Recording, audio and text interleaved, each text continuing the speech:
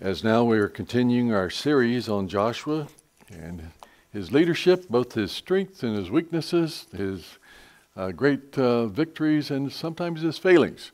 And that's one thing I like about the Word of God is it presents people, even our heroes, as normal people. And we see them both in their strength and in their weaknesses and how that God can work through both. And I'm so glad that God can do that. I'm so glad that God can take my weaknesses and turn them to his strengths. As Paul said, his strengths are made perfect in our weakness. And so we see that even in the mistakes that Joshua made, we see that God was able to bless Israel because in all, Joshua was a man who followed the Lord. But in chapter 9, we see, and it came to pass, when all the kings were on this side of the Jordan. So the writer obviously is not Moses because he was on the other side of the Jordan. He never got to go on the west side, to the west bank. So whoever the writer is here is a native of the promised land. In the hills and in the lowland and in all the coast of the Great Sea toward Lebanon, so that's the Mediterranean, the Hittite, the Amorite, the Canaanite, the Perizzite, the Hivite, and the Jebusites heard about it, that they gathered together to fight Joshua and Israel with one accord. And when the inhabitants of Gibeon heard what Joshua had done to Jericho and to Ai, they worked craftily and went and pretended to be ambassadors. And they took old sacks on their donkeys and old wine skins torn and mended, old and patched sandals on their feet, and old garments on themselves, and all the bread of their provision was dry and moldy. And they went to Joshua to the camp of Gilgal, and said to him and to the men of Israel, "We have come from a far country. Now therefore make a covenant with us." Then the men of Israel said to the Hivites, "Perhaps you dwell among us, so how can we make a covenant with you?" Then they said to Joshua, "We are your servants." And Joshua said to them, "Who are you, and where do you come from?"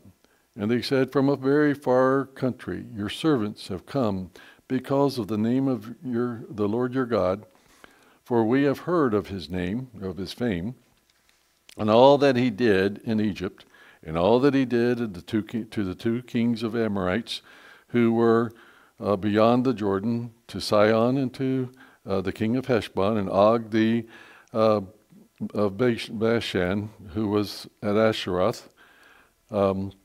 Therefore all the elders and all the inhabitants of our country spoke to us, saying, "Take provisions with you and for the journey, and meet them, and say to them, 'We are your servants. Now therefore make a covenant with us.'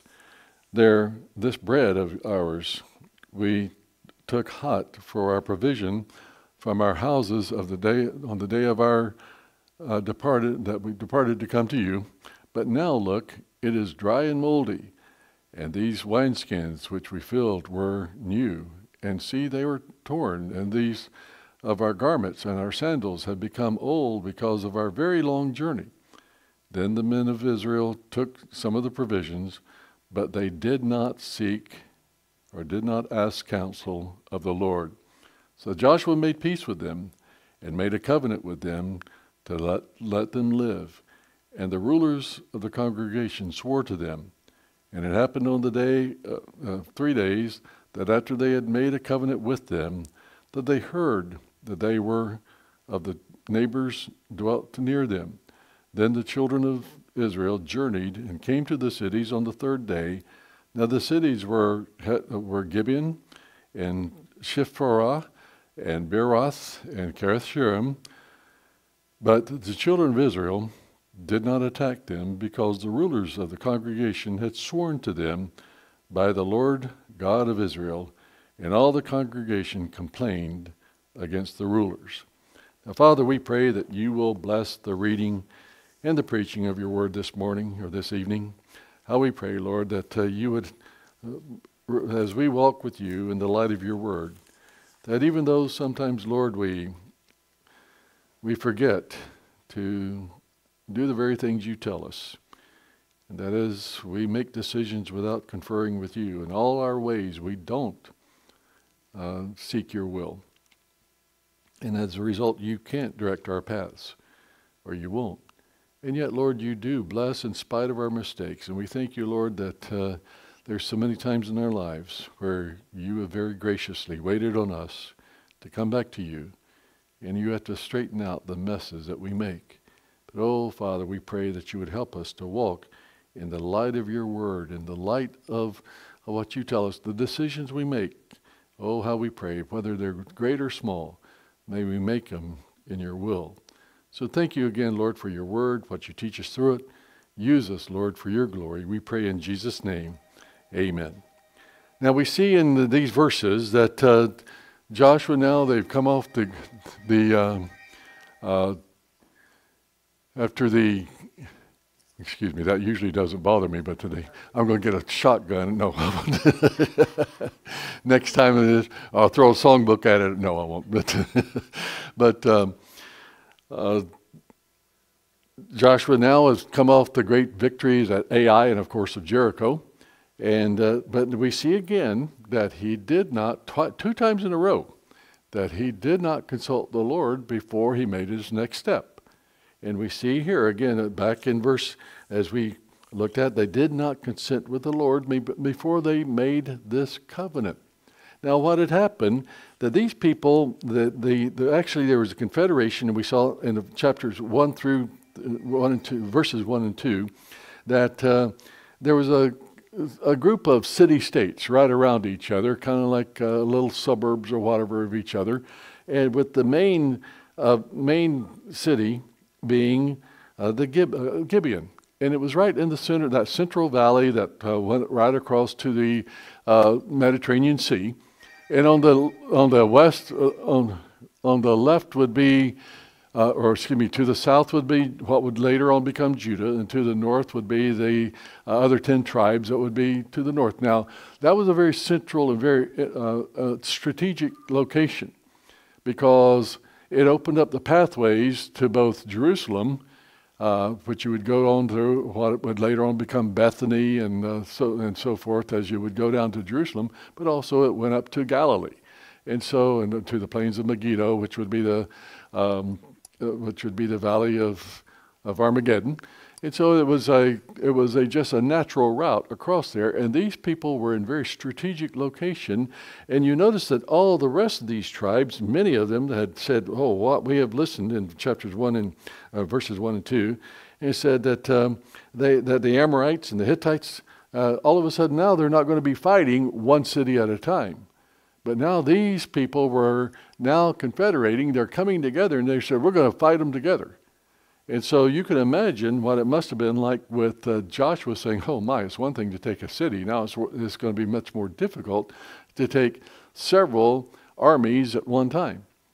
And so, but then we see in the middle of all this that we have these Gibeonites. And they were only about 25 miles away from where Joshua and the people were camped out at, as we see that they had come to him, the Gibeonites and so forth, and they came over to the camp at Gilgal, which they had crossed over, and that would be just south of Jericho. And so about 25 miles inland from there was that strategic series of cities.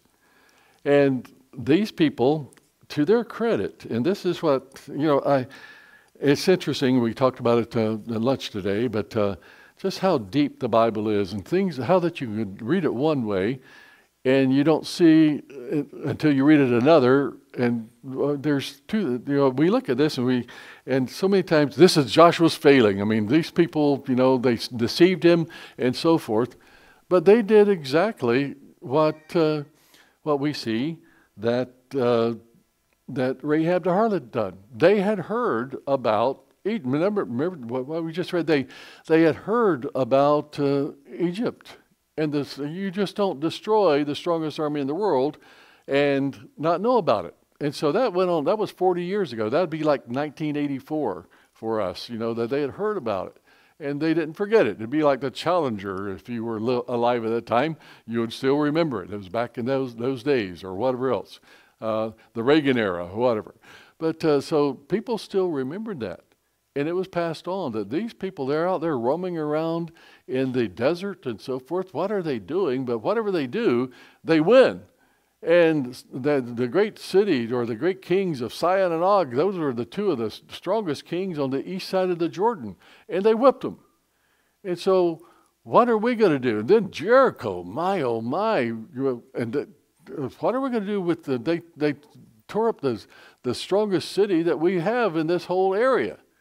So what do we do? And so we see in their light, in the way that they are coming across, we see that they made a very bold decision. And they said, we will throw ourselves at their mercy. And that was something that I think, I've asked many times, why does the devil's crowd not give up? Why does the devil give up? Because they're blinded. But those who really think about the things of the Lord, like Rahab did, and now like the Gibeonites, they say, listen, their God is strong. Their God, obviously, is bigger than our God. Now, they still had all the culture and all the problems that any sinful person had. And those who get into the Greek or into the Hebrew language say that the Hivite, these were Hivites that were on the list to be destroyed. The very word comes from the word meaning snake, or they were very crafty people, and so that was their lifestyle. And yet they saw, whenever they saw the people of the Lord, they realized that they better submit to Him. And so we see that that they were wise compared to the other people that were going to come up against them. And yet we see that it says that, and when the inhabitants of Gibeon, notice in verse 3, heard that Joshua had done to Jericho and Ai, they worked craftily and went and pretended to be ambassadors. And they took old sacks and they dressed up like a bunch of old people. And they they took them some old, and the word moldy there, it's probably crumbly bread. I mean, just as it was getting hard and brittle, they wouldn't be eating. In fact, later on we see that some of the children or some of the leaders of Israel ate some of the bread with them as a sign of the covenant, and they wouldn't eat moldy bread. They probably ate very crumbly old bread. But we see that they brought and they dressed up as if they had come from 100 miles away. And notice that they didn't say anything about Jericho or Ai. They mentioned Sihon and Og because that would have given it away that they had heard about that just a few days before.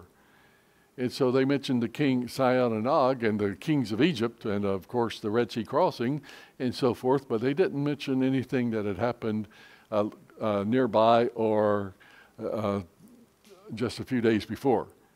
And so they were coming, and they really put on a good act. And notice it says that in verse 6, we have come from a far country, and therefore make a covenant with us. Then the men of Israel said to them, Hivites, to the Hivites, perhaps you dwell among us, so how can we make a covenant with you?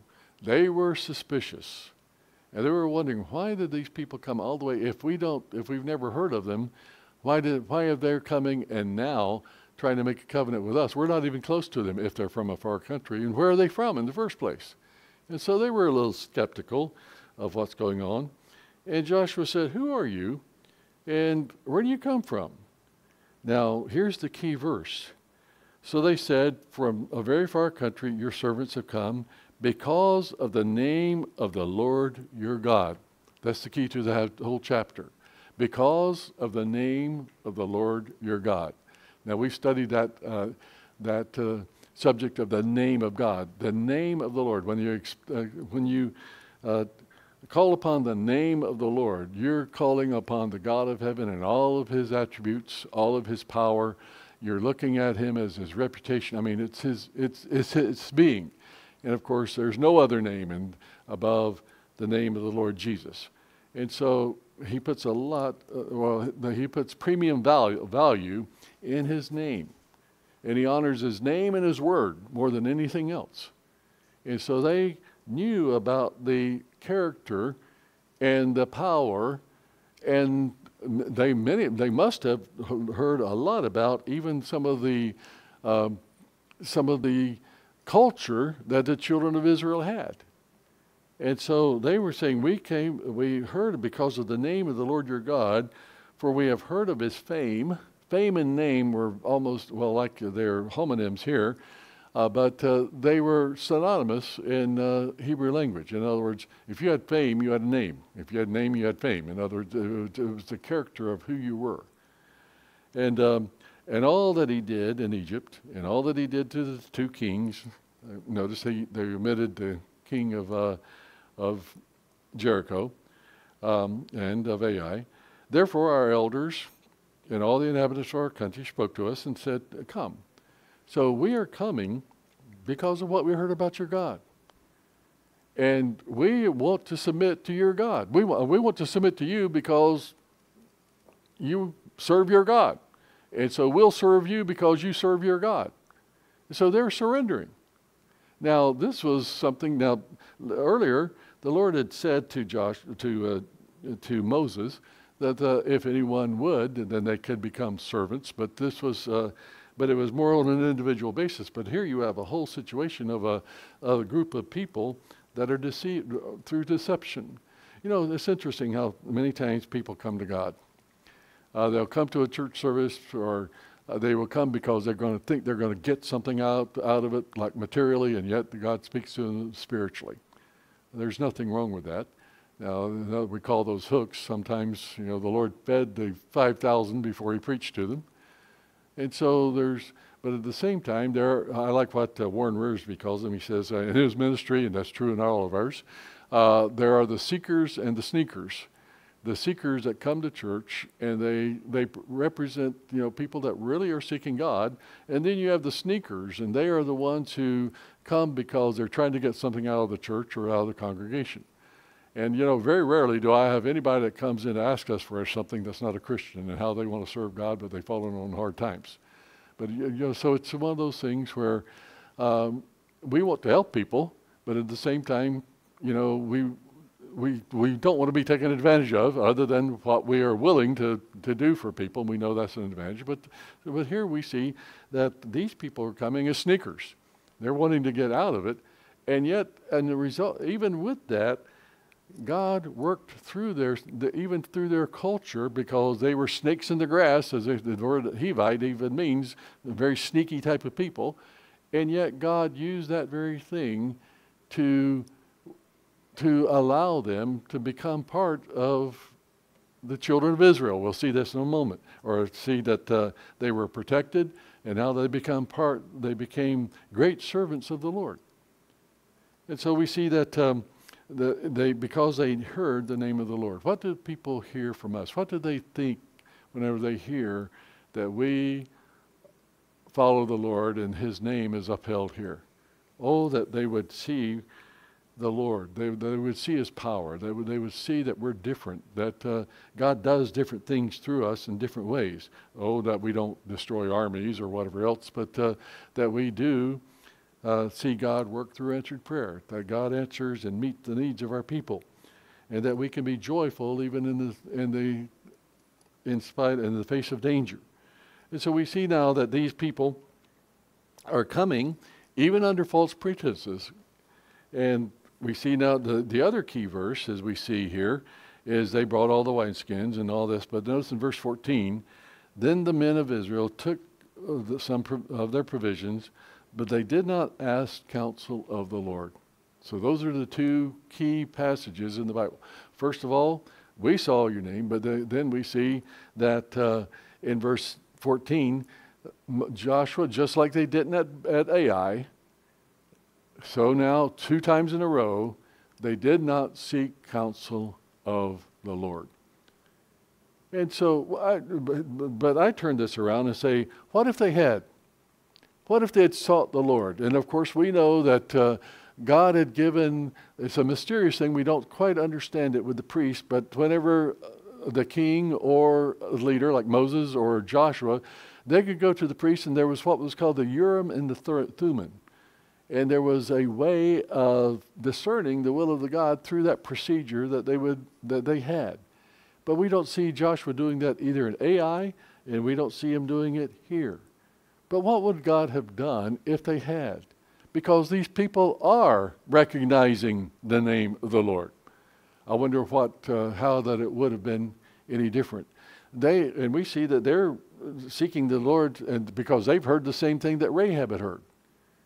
Now Rahab was not perfect either. Remember, she lied, and and she lied to their king about how she let them out of, and when she let them out of the window, and so forth. So these people were very crafty people. They didn't know a whole lot about virtue of telling the truth, as archaeologists tell us that they were some of the most immoral people in the world.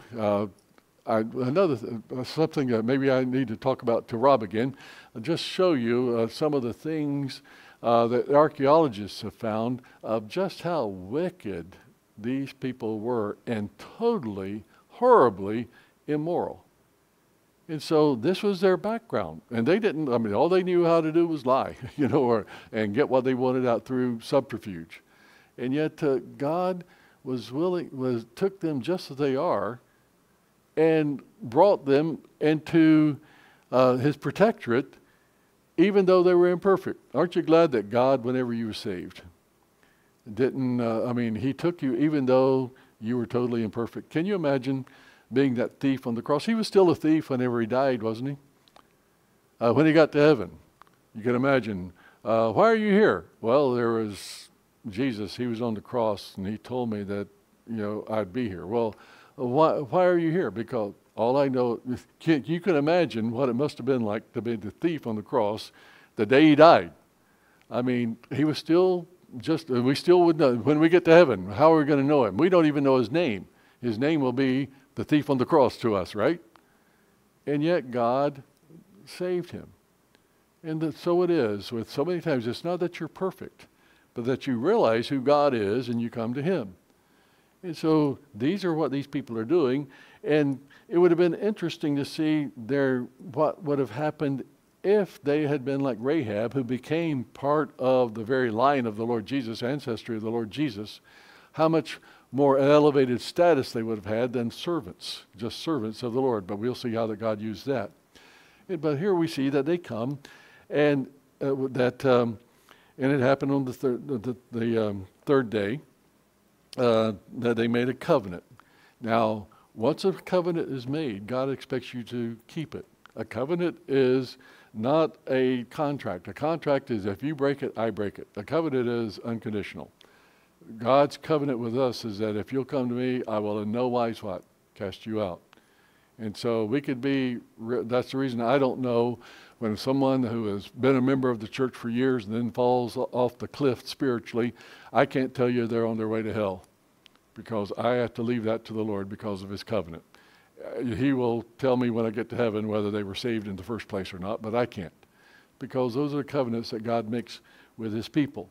But we see now that they made this covenant, and even I like what we've looked at Psalm 15:4 says that God, happy is the man who swears to his own hurt. In other words, he makes the covenant, and even though it turns out that it wasn't in his favor, he still fulfills his promise because he made it. Now, that's what God expects us to do. If we make a promise, then unless the other person lets us out of it, we need to fulfill that promise. That's one of the things as a pastor or as a father, I had to be careful. My wife would remind me, you told them you would do this if you do so. Oh my, did I say that? Yes, you did. Oh boy. And so, any of you parents ever have that problem? Us dads would usually forget, and our wives would remind us, right? But there again, that was one of the things that our kids need to see is that if we make a promise, I'll keep it. And I've told you the story about Danielle and her clarinet, and how that I just told her that, if the money comes in, we'll get it. And the money came in, and boy, I had all kinds of plans for that money, but she reminded me. And I wound up out of a $500 gift that I got, I wound up with $50, but she got the rest of it because I promised it to her, but boy, did she tell me, and then her mother let me know, that, but that was a real blessing to her. And even to this day, it's something that God answers prayer to a 9-year-old girl. Isn't it important that 9-year-old girls know that prayers are answered? Or boys or whatever else. So we see that I swore to my own hurt, after being reminded, of course, but there again, sometimes we have to be reminded. But we're all fallible people. But so this is what Joshua now, he says, okay, boy, we've made this covenant. Now what do we do about it? And notice it happened on the end of the day. They made this covenant. They ate with one another. That's one of the things that you go back to Laban and Jacob and others. Whenever you made that covenant, you'd have a little feast together. They swapped bread with one another. Then the children of Israel journeyed and came to the cities on the third day. And their cities, and he names them Gibeon and Chevath and Beerath and Kiriath-jearim. But the children of Israel did not attack them, because the rulers of the congregation had sworn to them by the Lord God of Israel. And my folks, if you so help me God, then you better fulfill that promise or that oath. But they swore by the Lord God of Israel, and all the congregation complained. Oh man, look at these cities. Look what we could have had. Look at the loot that we could have gotten out of these cities. Ai was nothing compared to these group of cities. And then all the rulers, they got together, Monday morning quarterbacks, and we have sworn to them, to Israel in verse 19, by the Lord God of Israel, now therefore we may not touch them. So they knew the consequences. Later on, we see that there was a king of Israel who violated that covenant that God had made. Saul had come after, if you remember in 2 Samuel chapter 21, it says that there was a big drought and a big famine in the land of Israel.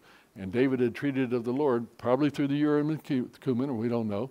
But he said, what's going on, Lord? And the Lord said, because what Saul had done to the Gibeonites, if you remember. And that covenant was made. And God cursed Israel because what Saul had done to the Gibeonites, and David had to correct it. Because that was a covenant that God had made with these people. And so they realized that it was wrong, or that they couldn't break this covenant. This we will do to them. We will let them live, lest the wrath of God be upon us. So they were between a rock and a hard place. How do we let these people live when God told us to kill them? But now that we've let them live, now what can we do with them? And he says, because of the oath which we swore to them, and the ruler said, let them live, but let them be wood choppers, wood cutters, and water carriers for the congregation, as the rulers had promised them. Now, what we see happened was actually they became, because this group of cities was close to Gilgal, and then later on Shiloh and Shechem, or these places where the ark would be located for several years, many decades.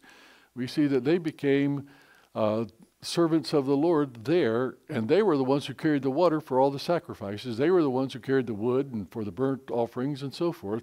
They became the major servants for these huge feasts that they would have, where thousands of animals would be killed. These were the people that would do the dirty work and do the water carrying and so forth. And so we see that they willingly did it. We never see anything about the Gibeonites, and that would be the collective group of cities here. We never see anything where they led the children of Israel into idolatry. In fact, we see just the opposite. We see them becoming very loyal to the nation of Israel. And we see both in Ezra and Nehemiah and even First Chronicles, how that the children that they were later on they were called the Nethinim, and that was called the given ones, or the givers. And so these people got to be known as givers, or people that were servants of the Lord.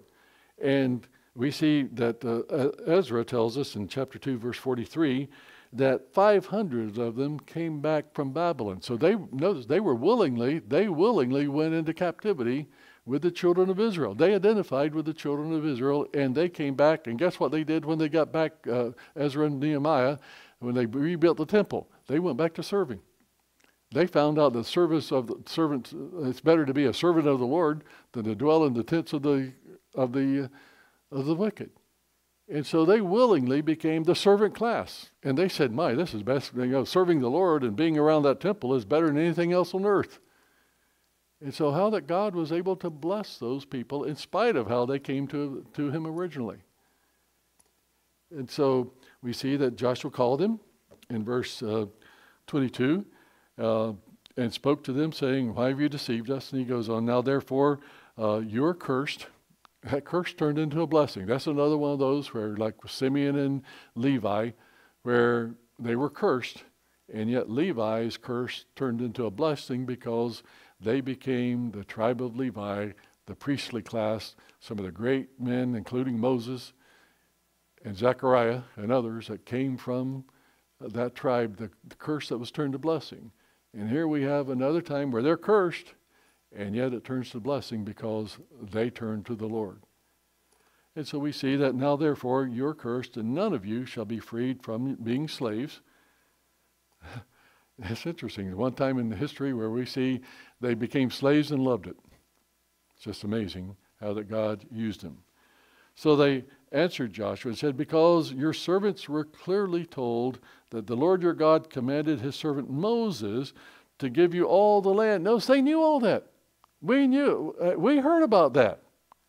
And that God had given you all the land to destroy all the inhabitants of the land from before you. Therefore, we were very much afraid for our lives because of you and have done this thing.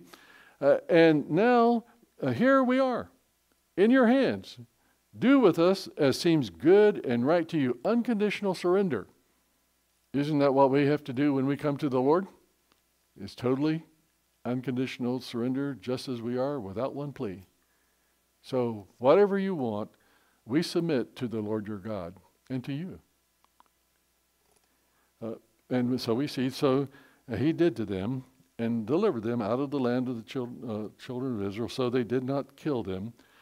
And that day Joshua made them wood choppers, wood cutters, and water carriers for the congregation and for the altar of the Lord in the place which he would choose.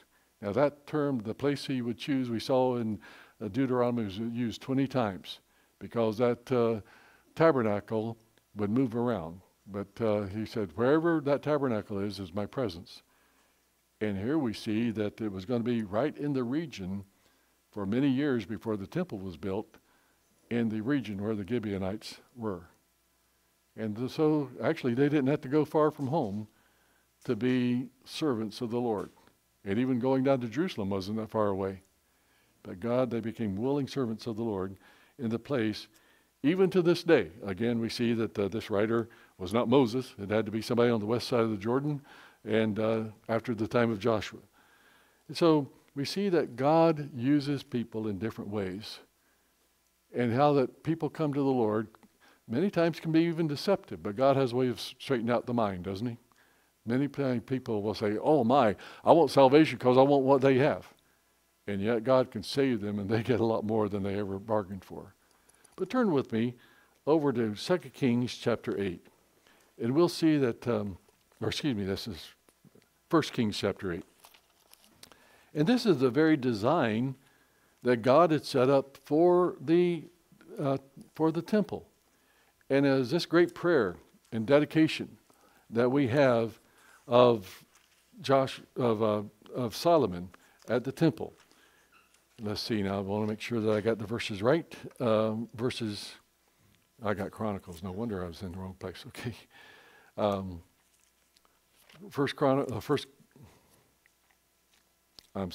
Second Kings chapter 8.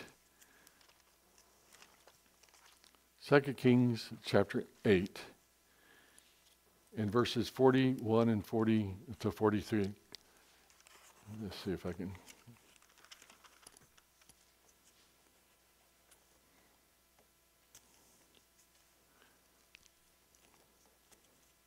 Oh, I'm sorry. Okay, 1 Kings chapter, I'm so mixed up. A lot of distractions tonight. But okay, 1 Kings chapter 8, verse 41.